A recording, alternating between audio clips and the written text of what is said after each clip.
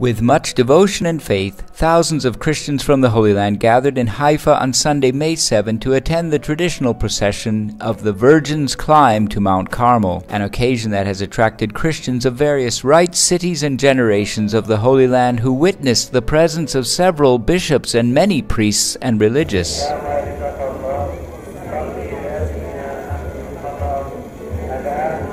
Questa processione è un evento aspettato da tutti noi, quelli. This procession is an event that we, citizens of Haifa, anticipate. In the second or third Sunday after Easter, we used to participate in this procession as children. Ever since I was a child, I have participated in it with the parish or the scouts.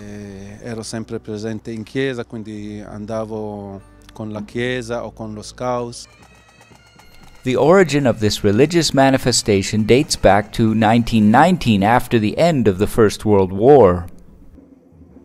Haifa era esposta a molti bombardamenti perché era l'unico porto. Haifa was exposed to many bombings because during the war it was the only harbor for this part of the Middle East. Thank God nothing happened during the war.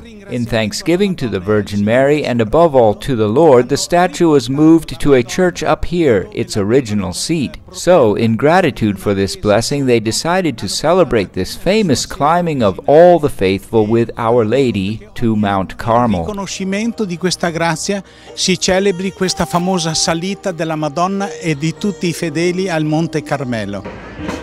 The nearly 3-hour walk was animated by the percussion of the scouts, by the Rosary Prayer and other Marian hymns. Throughout the trip, the wagon carrying the Virgin was transported by the crowd.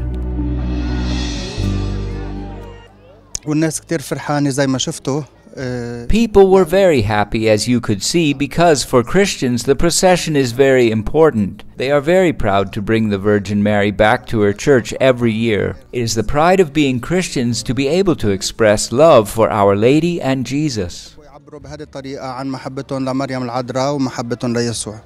Everyone participates with great faith. It is good to think that the Madonna's encounter and her help so long ago in 1919 were not an isolated fact that ended up there.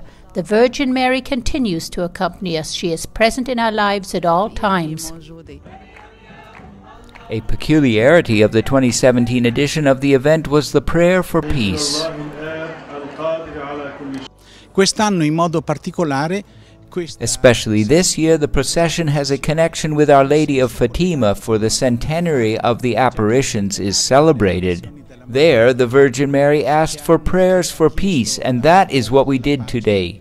We asked for peace in the Middle East, Syria, Egypt, Iraq, and here in our country, the Holy Land. Dell'Iraq e per il nostro paese, la Terra Santa.